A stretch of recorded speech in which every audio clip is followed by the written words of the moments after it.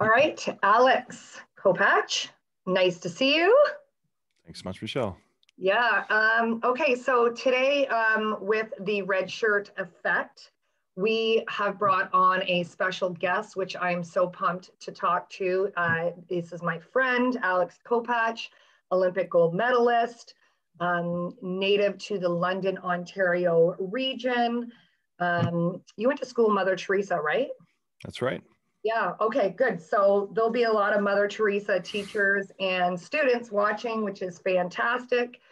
My name is Michelle Lang. I'm the athletic coordinator of TV Raw, and I'm just really excited to bring this particular topic, which is talked about a lot, but just the topic of transferable skills from one sport to another. So whether or not you're a parent watching this, you're a student, or even a coach, a teacher coach, I think what we're going to talk about today will be valuable for anyone. So again, thank you so much for joining me, and I'm really excited about this. So my first question is, I know you grew up in London, in surrounding area, but what sports did you play growing up? Like, were they like specific? So yeah, go ahead. I did all sorts. So as young as I can remember, summer times was predominantly soccer, and then winter times was swimming. So I went through all the swimming levels, lifeguarding stuff, swam competitively for a bit. In soccer, I got up to a premier level. I mean, like Ontario premier, and it was always encouraged to do sports that were relatively low maintenance. Just kind of just the economic situation of the family growing up. So from those two sports, I ended up realizing that, I mean, I had a lot of fun from the team aspect playing soccer. I mean, it's kind of in your blood when you have a European family. The swimming is really cool because swimming is a very individual sport where you push yourself as hard as you can. And there's always that setup where it's just like, do you push a little further before you take a breath? And so you're fighting against your natural instincts to kind of, but if you're trying to get a personal best or win the race, sometimes you make little short-term sacrifices like that. No different than in a game, but I found the combo of the individual aspects as well as the team aspects set me up for a lot of good, I would say initially, use your terminology right now, transferable skills. This is when I started playing more serious sports in high school. Okay, that's a good segue then. I don't have this on my list, but what sports did you play in high school? Because high school sometimes some schools don't have swimming. Yeah. But yeah, did you play any of the team sports in high school? I played lots of team sports in high school. I mean, I guess to be fair, like my team sports in grade school, as summer and winter was just kind of like my own personal stuff on the side. But I did track in grade school. I was on the basketball team, volleyball team, gymnastics. And that was all just through grade school, whatever was provided whenever it came up. And in high school, I did football as the primary one throughout. That's when I started to get bigger and people started noticing that I should probably give it a shot. Football was great for many reasons. And a big piece of it was actually the focus that we had with the coaches that we had on the weightlifting.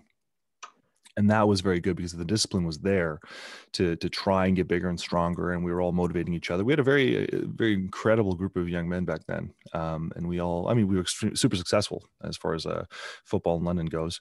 And then in the off seasons of football, I would then be on the swim team, and very happy to have been on an offset team with the 4x100. And then I did track in the summer times. That's when I did shot put, and then I would, do a sprint race here and there. Let's say I did badminton, made it to WASA with mixed doubles, and I did rowing for a short term. So I essentially try to take on whatever, one sport goes away, I filled it with the next one. Now, my coaches hated that from football because they just wanted me to focus on just keeping my size and getting stronger. But yeah, I just love trying to see how fast I could learn a new skill. Yeah, and so you're a true lover of sport and passionate about sport. It actually almost mimics my high school experience as well.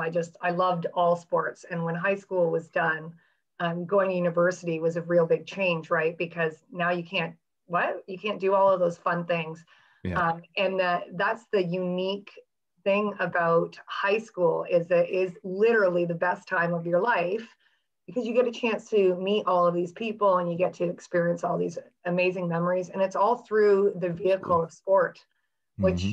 which I love. That's why I wanted to become a high school teacher in the first place. So then when you went to Western, that's where you went to school, yeah? Mm-hmm. Okay, That's so right. when you went to Western, what was your main focus there in terms of sport? Because you had such a big background. Actually, I very unfortunately had to take a hiatus from sport. It was something I promised my parents. So, leaving grade 12, I mean, I'd gone to OFSA for multiple sports and events, especially in track. And we won cities, we won OFSA for football, and was kind of leave it on a high note. So, in spite of the offers I had to play for different universities, I went to just focus to be an engineer.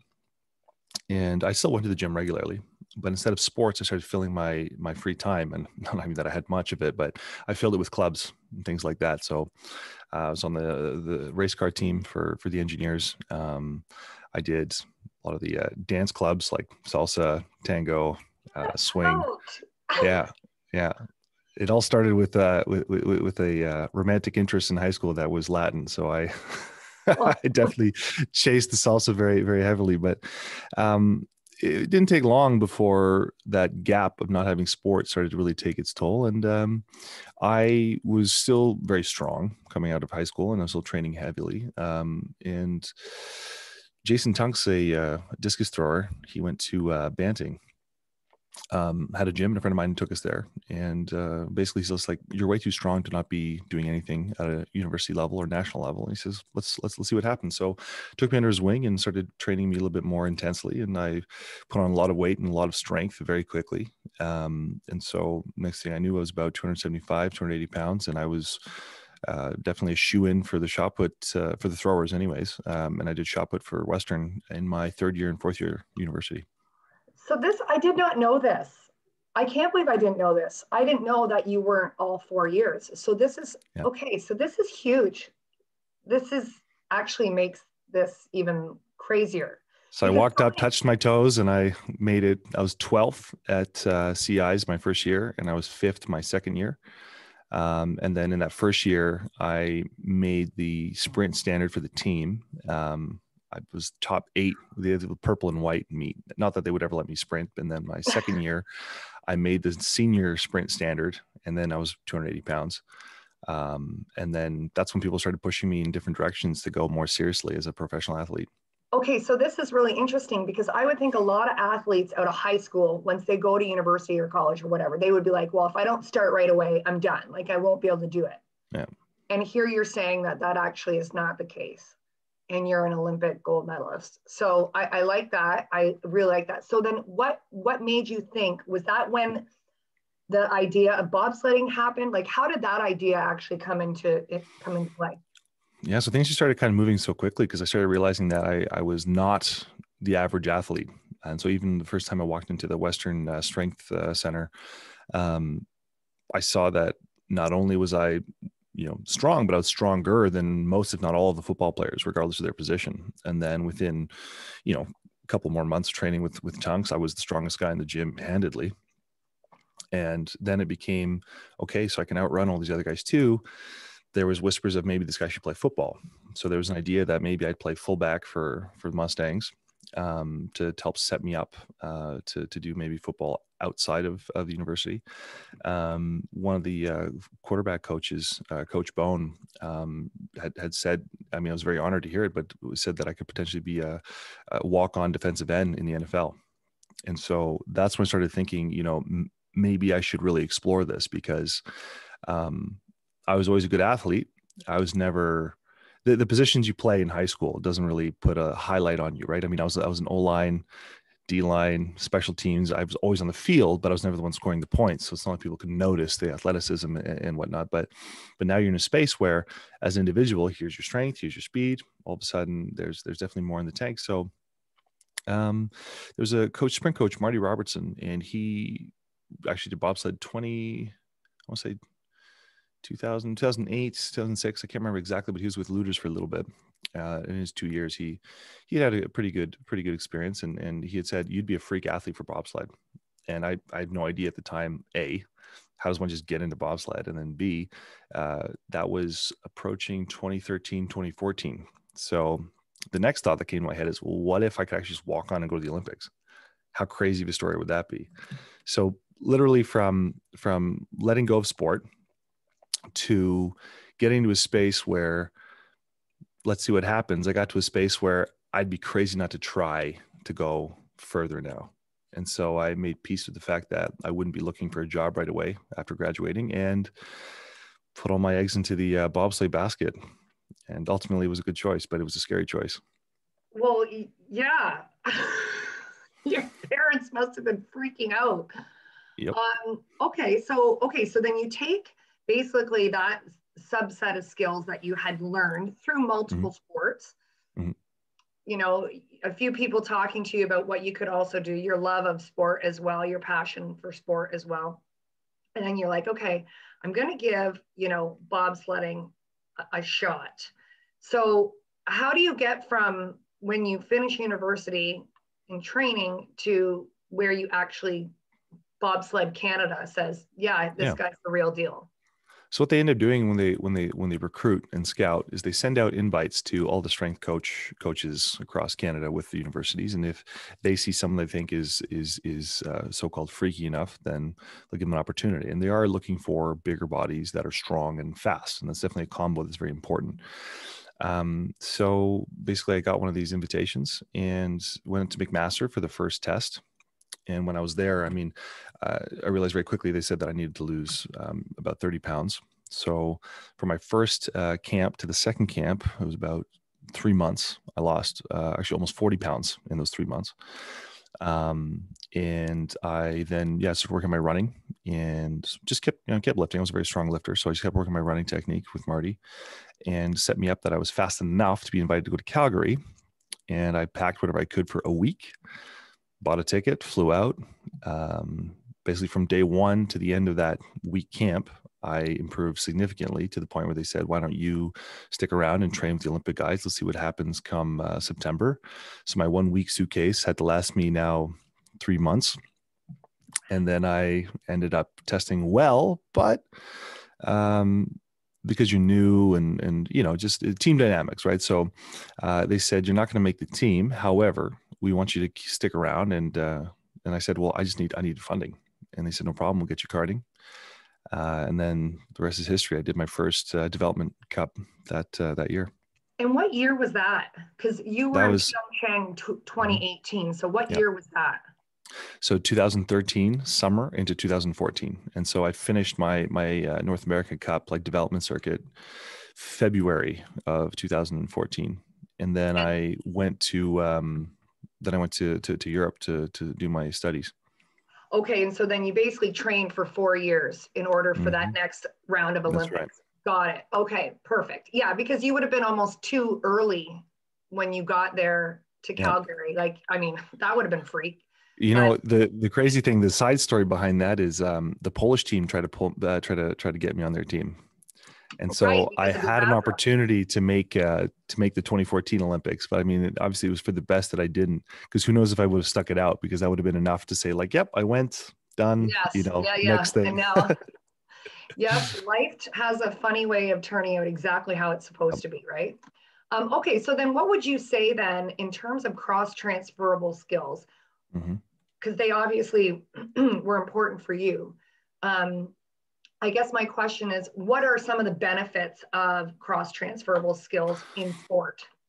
Well, I can say in any sport, there's essentially two primary objectives that every athlete needs, and that's to maximize their body awareness and the control of their center of mass, so their balance. And in order to do that, you have to give different stimuli.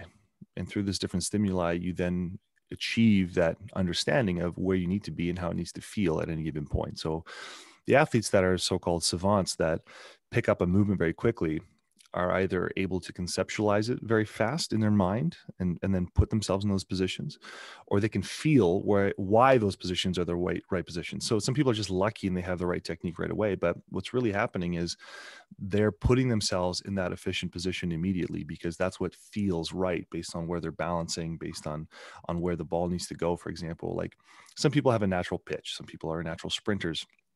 But all of that isn't just simply you're born with it. I mean, it's ridiculous. You can be born with that movement pattern, but you're born with an inherent understanding of where your balance is. And that awareness gets developed more aggressively if you put yourself in new scenarios. Mm. So if you do something that you've been doing for thousands and thousands and thousands of reps, you stop thinking about the movement. But if you put yourself in a new situation, you reevaluate how that movement is, and that gives you that fast problem solving to adapt to every situation. So I've heard the argument that decathletes are some of the most freakiest athletes on the planet because they have to be very good at a series of different skills, and that sets them up for success in multiple sports. Take a guy like Damian Warner. I was just It going to was say him. obvious he was a good basketball player, but in general, his ability of his proprioception, his center of balance, and of course his genetic gifts set him up to be good in any sport. But clearly, as he does decathlon, you can see within each of his disciplines, like he could have been a stellar sprinter alone. He could have been a pretty good high jumper or long jumper on his own, you know? So these are the things where you don't get there until you start challenging yourself by giving different problems for your body to solve. I love the way that you put that, because I've never actually thought of it in that way about introducing new stimuli into the scenario, because that's really kind of how science works anyway. But the way that you put it, and you put that twist on as an athlete, is brilliant. I would never have thought of it in that way. I always used to think that your eyes, and in my case as an athlete, I thought my eyes were my best attribute, because I would watch what other people would do, and then I would attribute that and try and replicate it myself. So good body spatial awareness of where my body was in space, to be able to replicate that movement so that, you know, I could be successful. And then so here's an example with the way my coach was he encouraged me to do all sorts of very, what I would say, obscure and eclectic techniques, but in the end, the constant goal was to get that body awareness. So what will we do? So we learn with the eyes, we close our eyes, and we feel with the body. So the most important parts for an athlete, to be honest, is your foot, the foot contact, and the way you interact with the ground, because from there you have a clear balanced position to start from. So your foot is in the right stance, the right place. You should be able to tell yourself, did I lean to the right? Did I turn to the right? Am I staying straight on? Just by understanding where I place my one foot to the other. So we'd be doing drills where, as I'm doing my drills, I'm closing my eyes. I'm feeling where my knee is. I'm feeling where the other one is. And I'd open my eyes and go, oh, I deviated 10 degrees to the right. Right. Why is that? Maybe I was pushing too hard with one leg than the other. Right. You know, even with Olympic lifting, there's so much to do with balance, where it's like you should be able to do it with your eyes closed, but that's scary. You keep your eyes open for safety. But when it gets to a space where it's a do or die scenario of performance, there is no space for thought anymore. It's just reflex. Right. And that could be the difference between a gold medal and a silver medal. Absolutely. Okay, so this is good. So transferable skills, why they're important, the benefits of them, which we've already covered. What would you say right now to an athlete, a student athlete that's in high school, that is coming out of this pandemic and either coming back to high school or potentially going to university? I mean, that's almost two questions in itself. But let's maybe just focus on the first one. Like, we're coming out of the pandemic. Hopefully this pandemic will be over sooner rather than later. And I'm an athlete. I've been sitting at home for the last however many months. I'm coming back to school. What would be your advice to them? Well, in a purely athletic capacity, I'd say start moving. And that would be something as simple as just doing intervals with jogging to get the blood flow going, work on your mobility. But I wouldn't put all my eggs in the basket of which sport am I supposed to focus on. I would definitely encourage everybody to try every team, and to have the goal, can I make the team? And once you've made the team, have the goal, how fast can I learn this to become one of the better guys in the team or girls on the team? Because in that struggle, in that challenge, you're going to learn a lot about your own body control. And not to mention, as you're doing different sports, it requires different energy systems to be managed. So if you think you're going to be very strong and then a great marathon runner, think again. That's absurd. But if you know that you want to be more power sports, then transfer from, I mean, it doesn't have to be a contact sport, but you can transfer from sprinting to shot put. I mean, there's more weight gain required, but it's still fast, short burst. You could be a short distance swimmer and transfer over to sprinting, same thing. I mean, these are the kind of ideas where if you know what your best tools are, if everyone had the opportunity to do a genetic profile, you'd see very quickly if you had a power gene or not. Right. And if you have that, you might as well focus on power explosive sports. If you don't have that, do endurance sports. But definitely allow yourself the opportunity to try more things, and then find, are you better with your hand-eye? Are you better with your foot-eye? Are you better with linear motion? Yes, and long term. So it's interesting how you talk about those small goals, because often, and we do this as adults too. Often we're like, well, we have to get to the end goal. The end goal is, for high school athletes might be winning an OFSA championship. But the way that you just said it was breaking it down into small increments of smaller goals. So just making the team. And even if you don't make the team, what else could you be doing, to be able to maybe next year, maybe make that team? And then if you've made that team, maybe focus on a smaller goal in that, like maybe making the starting lineup, or if they're a long distance runner, for example, maybe they're focusing on, their split times, those sorts of things. So, incremental goals for each athlete are unique to each athlete, and should be, those small goals should be monitored and created for you, for the individual athlete. Absolutely. So I like the way that I really like the way that you put that. An important mindset to have is trying to be the hardest worker in the room. This is something that coaches appreciate the effort, and you'll get more opportunities, and it only teaches you more about you. So yes, you're tired. Yes, you're hungry. Still try to outwork people around you. That's the thing that gives you a very interesting drive long-term, and it'll always pay off. Yeah. When I was growing up, my dad had this, he would always tell me, and I was young, like grade 4, grade 5, playing, competitive sport. There were not a lot of females back in those days playing competitive sport, and there weren't actually a lot of opportunities either. So like we're talking like 1988 area. So I had to play a lot of times with the boys, which benefited me a lot. But my dad would always say, find someone better than you on the court and outrun them. Doesn't matter who it is, but work harder than that one person. Just pick one person and outrun them. And then I would take that literally, and I would like point and be like, that guy right over there. And he'd be like, yeah, beat him up and down the court, steal the ball from him, take a pass away from him. Whatever it was, he made me just focus on one person and really focus in on that. And I think that was very, very helpful. Sorry. Yeah, it is a PD day, and I am doing this broadcast from my daughter's room. Yeah, so proud. But I think that mindset is really, really important to have as an athlete, to be able to go and say, okay, if it's training time, I have to train harder than X, Y, Z if I want to see some improvement. For sure. Now, something because I started from that mindset, and I would just like to discuss the pitfalls of that mindset. Now, if you put a target on someone's back, you might only be willing to be better than just that person. And then how do you become above and beyond? So if you set your target after you can take on, let's say you can outwork everyone on your team, you need to start thinking bigger. Always have that next goal, because if you're complacent that you beat the people on your team and you're in high school, sorry, but it's just high school. Once you meet some real athletes outside of it, you're going to realize you wasted a lot of your time. So definitely for short-term goals, wonderful. It's wonderful having somebody to try and beat. Absolutely. But don't just sit and go, I did it, I'm good. Have something else. I want to, for example, I go in the gym, I want to outlift the guys that are older than me. Right. They're older than me. They should be stronger. If I can outlift them, they should be embarrassed. Right. Yes. I'm a big fat shot putter. I was always very well built for 280, but if I beat any one of these sprinters today, they should be embarrassed. Right. Oh, I beat 3/4 of them. You guys should all hand in your spikes, go home. Yeah.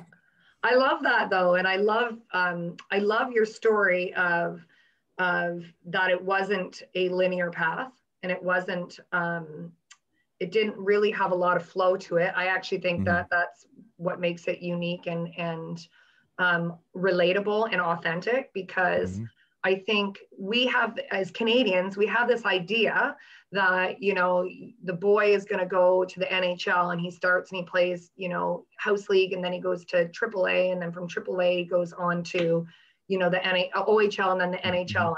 And, you know, we grew up with that belief system. So when it doesn't fit that mold, sometimes you can feel like, well, maybe I haven't been very successful, but the world is quite big, and it's vast, and there's a lot of different opportunities, and the path does not have to be a straight line. That's right. And you also don't have to be a failure if you didn't make the NHL.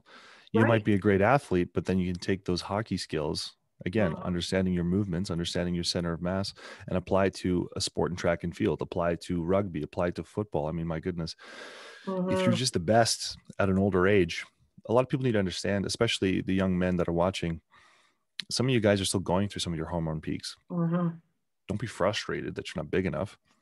You're not going to be at your physical peak until you're in your 20s. You know, between 26 and 36 is a man's peak. The biggest thing I would encourage, I mean, I would have loved to have done this talk sooner, but my back is a mess, and you really need to take seriously those that are trying to become strong.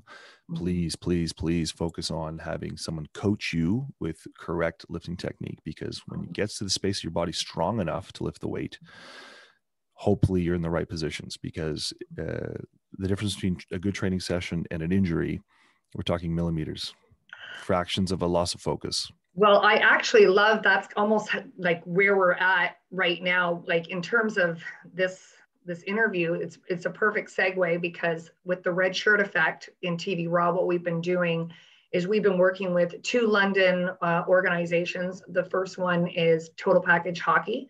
And then the other one is Femels Fitness.